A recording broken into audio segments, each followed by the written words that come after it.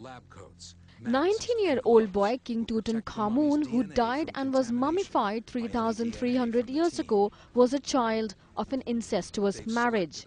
I really believe that the reason for the deformatives and the weakness in the bones came because Akhenaten, his father, married his full sister.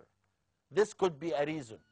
But the biggest revelation is that he was not murdered, as was popularly believed by Egyptologists. The thing that caused his death is the severe malaria that DNA found. And you know, in 2005, I found out that he had a fracture in his left leg, that an accident happened to him few hours before he died. The study published in the Journal of the American Medical Association provides the firmest family tree yet for Tut. It was common for siblings to wed each other in ancient Egypt that caused genetic deformities. He had really severe necrosis. He had in the toe, in the left foot, deformatives. And it was swollen and severe pain.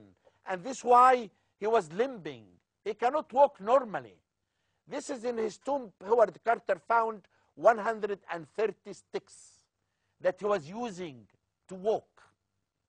And also we have a scene showing him shooting an arrow, sitting. If he's a normal man, he would be standing.